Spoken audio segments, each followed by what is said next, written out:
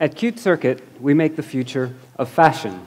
We do this by combining advances in smart materials and microelectronics with cutting-edge fashion design to create garments that do something spectacular.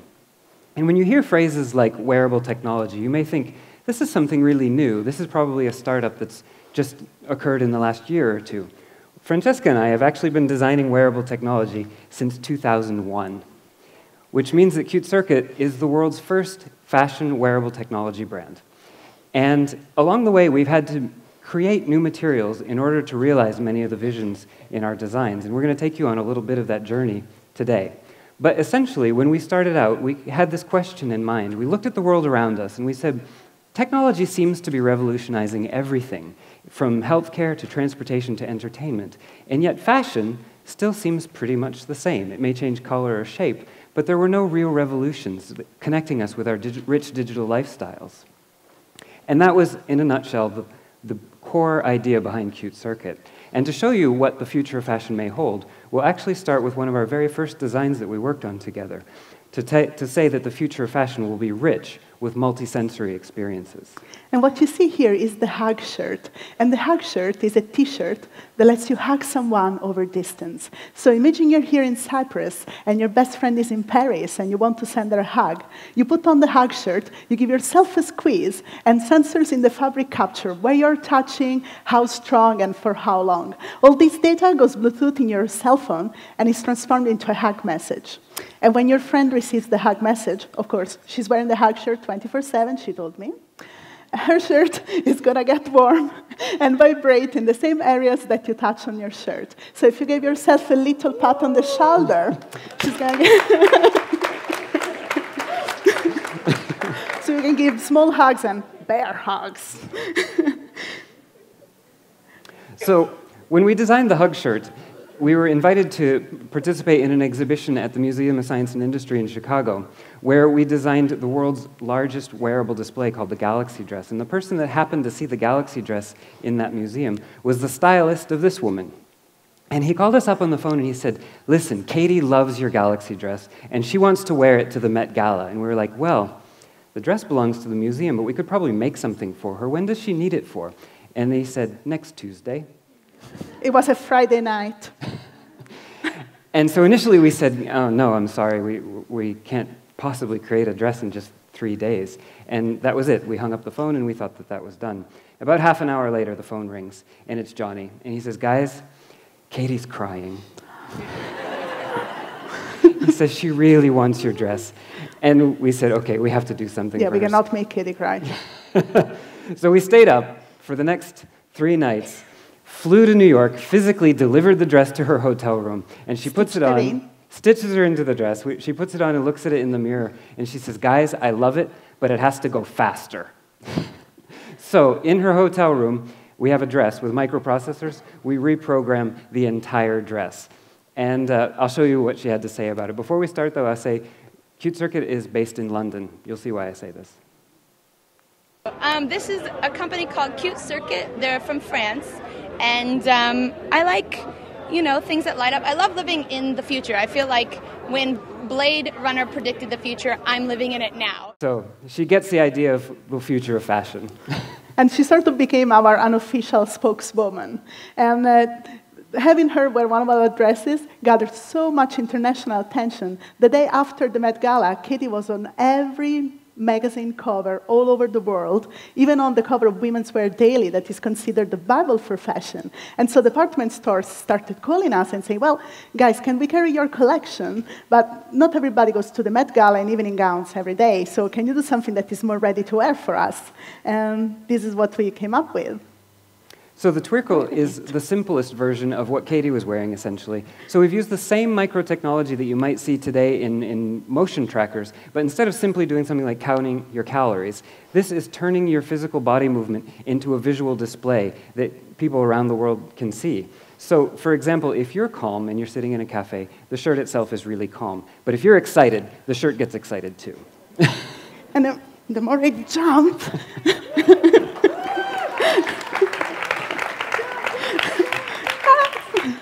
Lots of exercise trying this out. And the thing that is really nice that we did with this garment is that we also invented a method for embedding the microtechnology into the fabric of the garment. So the garment is stretched and very comfortable, but it can also be washed at 30 degrees in your washing machine with your usual soap and conditioner.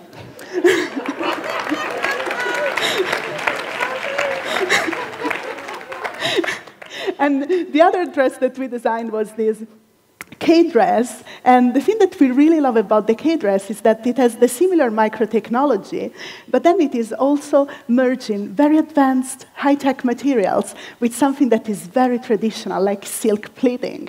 And these pleats on the silk are made by the darling old gentleman in London that is in his 70s, and he has been pleating for 50 years, and he uses the cardboard molds for creating the pleats that his great-grandfather used many years ago to create couture garments. The most amazing thing is that this lovely gentleman is originally from Cyprus. So I'm really excited to show this to you. So Katie's first dress was a success, and she became a fan. And she said, guys, I'm going to introduce a new single on American Idol, and I want you to dress me for this. We said, well, okay, what's the single about? And she said, it's called E.T., where I'm singing from the perspective of a space alien. And so we said, okay, we're going to make you into a sexy space alien and give you a cat suit. And, but what this gave us the opportunity to do was figure out a way that we could have an interactive fashion garment on stage and control it in real time while they're performing by adding real-time MIDI control to the system. Could you be the devil? Could you be an angel? Your touch, magnetizing, physically and floating, leaves my body glowing. They say, be afraid, you're not like the others. Futuristic lover, different DNA. They don't understand you. You're from a whole nother world, a different dimension. You open my eyes, and I'm ready to go. Lead me into the light. Kiss me. Okay, we know all Katie's songs by heart, so unless we get into an impromptu rock concert here, Ryan can talk about it. So as you can see, our designs tend to appeal to performers. And we had the opportunity to design jackets for the band U2 as well. You know, normally Bono gets all the goodies, but in this case they wanted to give our jackets to all 4 guys. We thought this was great, so we designed for them real-time video jackets so that we could send video from the light booth to the stage in real time while they're performing. And we had talked with our stylist, and they told us, you know, all the guys pretty much wear jackets, but we have to design something to match their individual style. So Bono got waxed cotton, and the Edge got black leather, and the bassist got a white nylon jacket. And they said, but the drummer, Larry, he'll only wear T-shirts. So you're going to have to design him a T-shirt. And we said, oh man, this is a challenge. So we worked really hard to make the T-shirt look absolutely perfect. So it draped like a normal T-shirt, it felt like a normal T-shirt, but still had the interactivity that all the other jackets had. And we brought these to them in the Denver, Colorado Stadium. We set them up, and they came in to look at them. And Larry looked at the jackets, and he looked at his T-shirt, and he said, but those jackets are cool. I want one of those.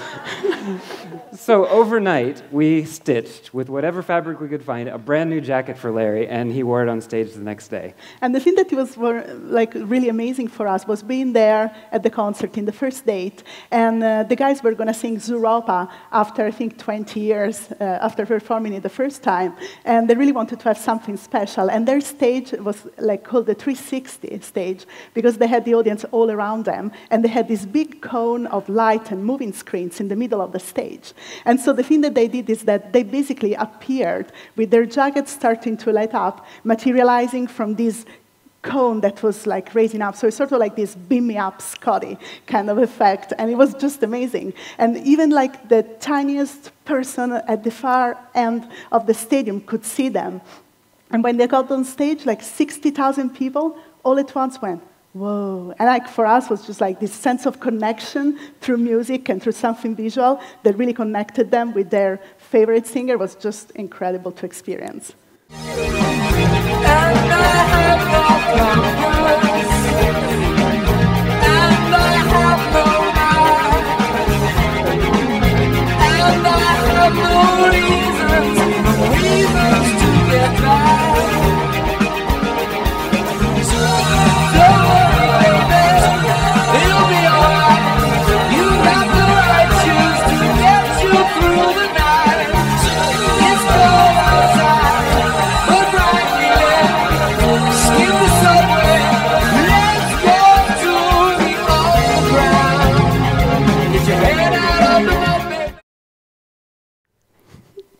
So the very first example that I mentioned, the hug shirt, allowing people to send hugs over distance, this is one of the things that we had become known for, was the fact that were designing garments that were connected. This is connected fashion that allowed people to communicate over distance.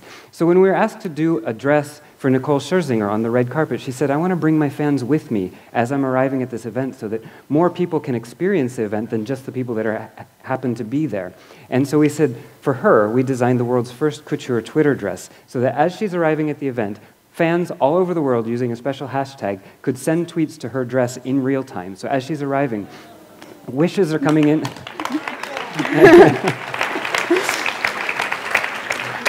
Wishes are coming in from the internet and swirling around her dress. Now, when I told you the story about Katie, and then I told you the story about you two, you might have caught a theme there that sometimes we have to do things on a very constricted deadline. So actually, when you watch this video, you'll see she sees herself in the mirror, and that's when she sees the dress on for the very first time.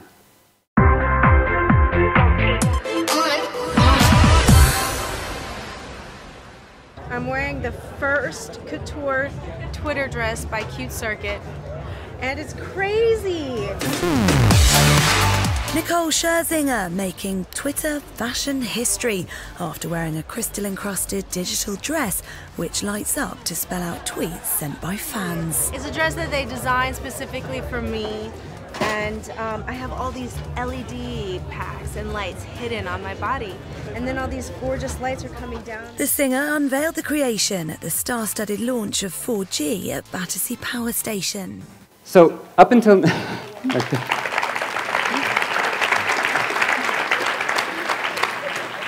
We've been talking a lot about the sort of technological aspect of things, but I know the burning question in your mind is, what do the fashion police say about this?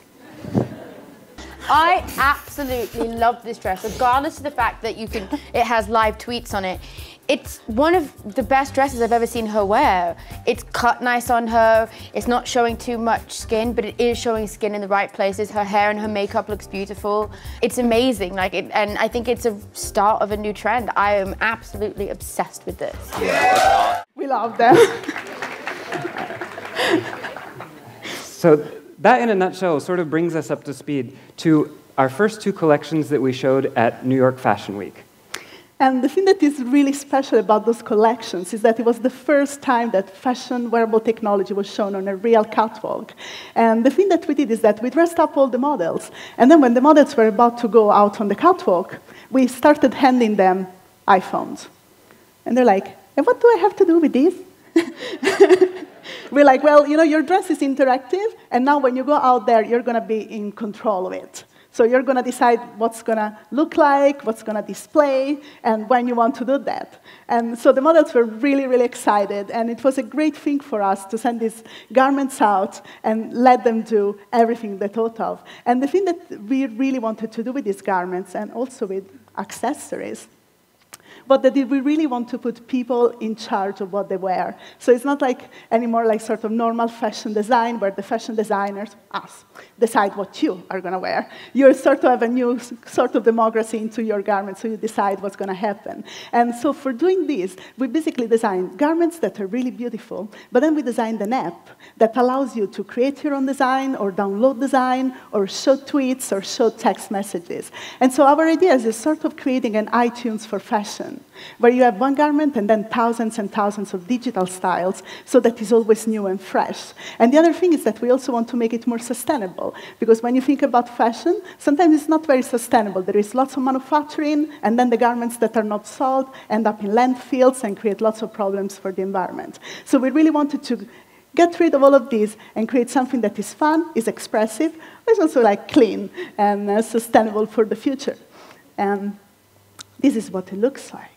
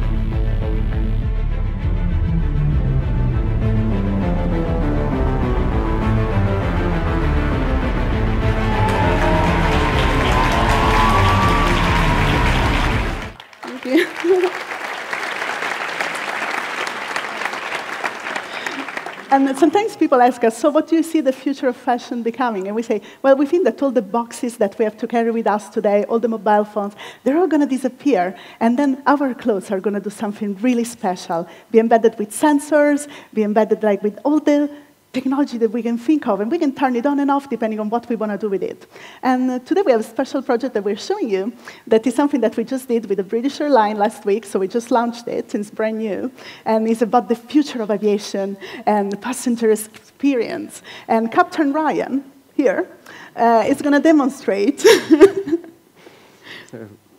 So we have something that is about increased safety for the passengers, but also is something that is really communicative and fun, so that then the crew can chat among each other and send messages and share messages, but then we can also have like the ground crew having sensors and that monitor the environment, so that we can have them create a sort of a map of the whole world that monitors the environment, so that when you're going somewhere, you know how the weather is going to be, you know if the pollution is going to be there. So we're really trying to make everything more expressive and more fun and safe and enjoyable. So if you lower the lights a little bit, the audience can see a little bit better. So I'm controlling my jacket right now, but it's the sort of thing that I could put any pattern on using our app, and it will react instantly. So I could put emergency messages or safety messages or welcome messages with the weather of the destination. Here it's a little rainy, that's London. We have to go back there, we don't want to. So thank you so much for listening to us today. It was great being with you. Thank you. Thank you.